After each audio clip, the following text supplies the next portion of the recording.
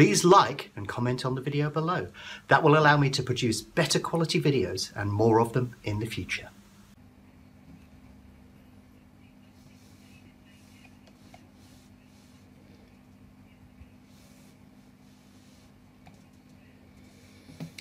So we're looking at this market here. We can see that Otter Moon has been attracting a bit of support. You can see it's been coming down from here.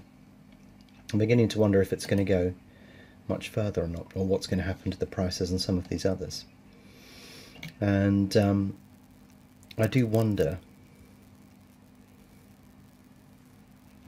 if we're going to see a bounce somewhere and what that will look like. Let's have a look at Blue Comet. Sort of coming at 4, and can you see here it's at 4, it's come in a bit and now it's gone back out and it's stopped at 4. So the only thing that's going to carry that further forward is if we see continued backing, continued backing somewhere else, and I don't see that. So I think that Blue Comet is going to come back in again. So I'm tempted to look at Otter Moon as to be the one to oppose, because it's near the bottom of its traded range, and if we're expecting to see a few others come in, then maybe we will actually see a bit of activity on that one. And it looks like we are beginning to see a bit of activity, so I'm just going to drop some money in there. Need to keep an eye on what's going on course. Everything looks fine there. We've only got about 1:55 left, so what I'm going to do on this occasion is I'm establishing an order value of about £256.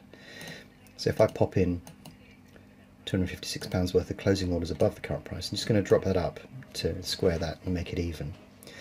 We'll see if it bounces off a 4.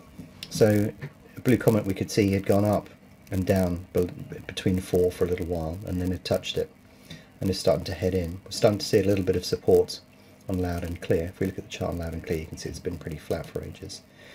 But what we're trying to do here is we're saying this has come all the way in from here. It doesn't seem to want to go any lower, and we're expecting the price to go back out. And we're saying that for a couple of reasons. One is it probably isn't value below this particular level, but also think about traders or people that have been backing it at this price, and they're sort of thinking, well, you know what, I've got a profit anyway, I may as well cash out. And it's likely that the position is more likely to reverse towards the end because of that. So simply because we've seen lots of backing doesn't mean that it's going to continue. And in fact, what you may actually find towards the end, near the start of a race, depending upon when you join it, you may actually get this little rebound that occurs. A big chunk of money came in just there.